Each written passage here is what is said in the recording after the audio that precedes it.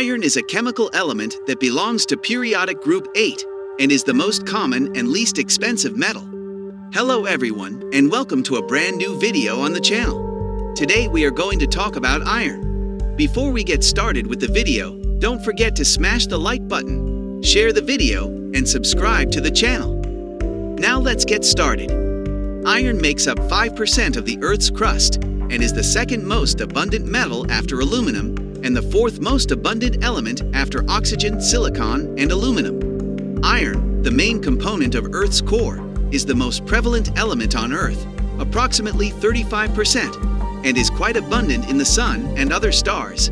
The free metal is rare in the crust, occurring as terrestrial iron, alloyed with 2 to 3% nickel, in basaltic rocks in Greenland, and carbonaceous deposits in the United States, Missouri, as well as kamacite, a low-nickel meteoric iron, 5 to 7% nickel.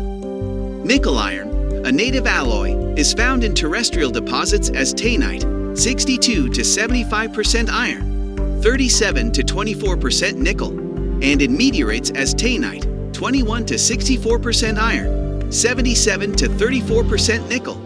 See Native Elements table for mineralogical properties of native iron and nickel iron. Meteorites are classified as iron, ironstone, or stony based on the percentage of iron and silicate minerals present. Iron is also found in many minerals, often mixed with other elements. Hematite, ferric oxide, magnetite, triiron tetroxide, limonite, hydrated ferric oxide hydroxide, and siderite, ferrous carbonate, are the most important as iron ore. Igneous rocks have an average iron concentration of roughly 5%. Smelting with charcoal, coke, and limestone is used to extract the metal. For further information on iron mining and production, see iron processing.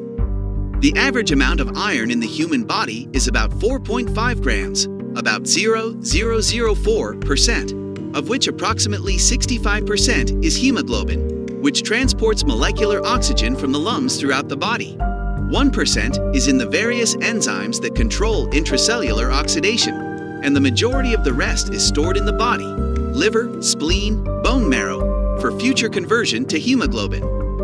The majority of the 10 to 20 milligrams of iron required by the average adult are found in red meat, egg yolks, carrots, fruit, whole wheat, and green vegetables. Treatment for hypochromic anemias, caused by iron deficiency, uses any of a wide range of organic or inorganic iron compounds, typically ferrous. Iron, as it is generally available, almost always contains trace levels of carbon, which are picked up from coke during the smelting process. These alter its characteristics, ranging from hard and brittle cast irons with up to 4% carbon to more pliable low-carbon steels with less than 0.1% carbon. That's the end of the video. I hope you liked it. If you did, let me know by giving it a thumbs up, and do not forget to subscribe. Thanks for watching. See you next time.